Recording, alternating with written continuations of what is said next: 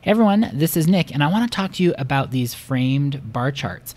They are so chic. Don't you think they're the chicest bar charts you have ever seen in your life? This was a post that I saw on LinkedIn by Brent Dykes, and he was talking about framed bar charts. So you can see over here in his post on the left, you have this regular bar chart in orange.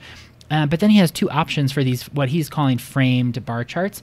And he notes in his post that a lot of designers use these this sort of framing technique as kind of an aesthetic feel, but without purpose. And he is making the point that these framed bar charts really do have a purpose.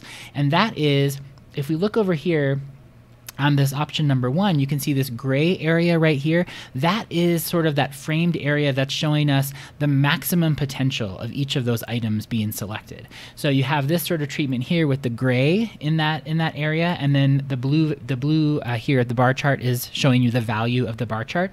Or over here, he does this sort of filled empty effect with the framing with the outline here in blue, and so it kind of gives you this like I'm halfway full, 3/4 full type of feeling right here in this sort of treatment. And I wanted to show you how you can make this in PowerPoint. It's really, really easy, and all you need is a very standard, simple 2D clustered bar chart that we're really used to inserting. So I'm going to go over here to my slide, and this is kind of like a mock-up slide of what I might use this for in my own visitor studies data. So I might have asked visitors at a museum, or maybe it's a public event or a program, you know, how did you feel? And I have a checklist of emotions or experiences. And so this is what they selected here. And this is that framed bar chart treatment right here. And I just pulled out the top 3 emotions or experiences that my visitors selected in this. But I think this is a really cool way to present survey data that is select all that apply. So basically this bar chart is kind of a visual cue to my reader that every visitor who responded to my survey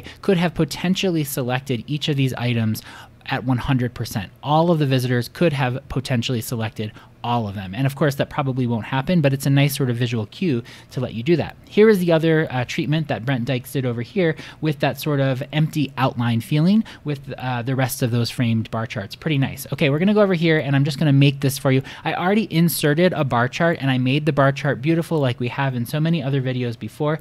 It's just a very standard clustered bar chart. If you click on the chart, and you made it here in PowerPoint, you'll see that the Chart Design tab opens, and if you click on Chart Type here, you can see it already goes to the exact type of chart that I have right here. So that's just kind of a way to check what kind of chart you have in your slide. But what I want to do now is to make this framing effect, I want to go ahead and right-click, and we're going to click on Edit Data. So we open the source data file. Remember, every chart that's built in PowerPoint has this behind-the-scenes Excel table that it's pulling from. And you can see here's my data here. It's ordered least to greatest because Excel and PowerPoint like to flip those on us. So in my chart, I have it ordered, the data is ordered greatest to least, and in the source data, it's ordered least to greatest. So all we need to do here is we need to add a new series, and it's just going to be my 100% series. I'll just call this the frame series.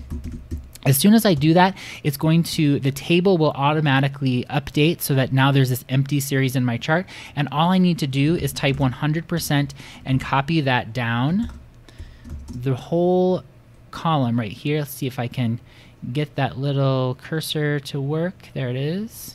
And just copy it down 100%. Now I'm going to close out, and you can see now that I have this clustered bar chart effect right here. The 100% value is a new data series in my chart, but all I'm going to do is first we're going to update the colors, format data series. Let's update it to that gray color.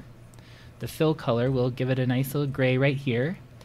And then all I need to do is go to the bar chart icon up here in the format data series menu, and all we need to do is adjust the overlap to 100%. That's going to overlap the bars by 100%.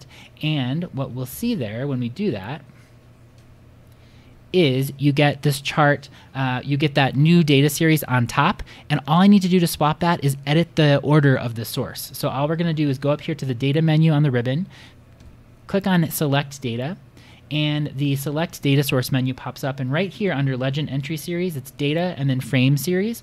What we need is for the data series to be below the frame series, and all you need to do is check this little down arrow and it's going to update that. We'll click OK, and now you can see my framed bar chart is super beautiful. Now if I wanted to make it that empty fill, all I need to do is click on that extra series of data, go up to the paint can, we're going to say no fill, and then update the border to that blue.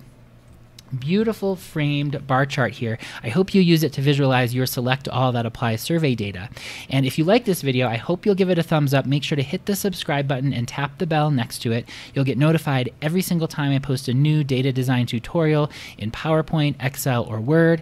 I hope you had a great time watching this video. I had a great time making it for you, and I hope you have a great day. I'll see you next time.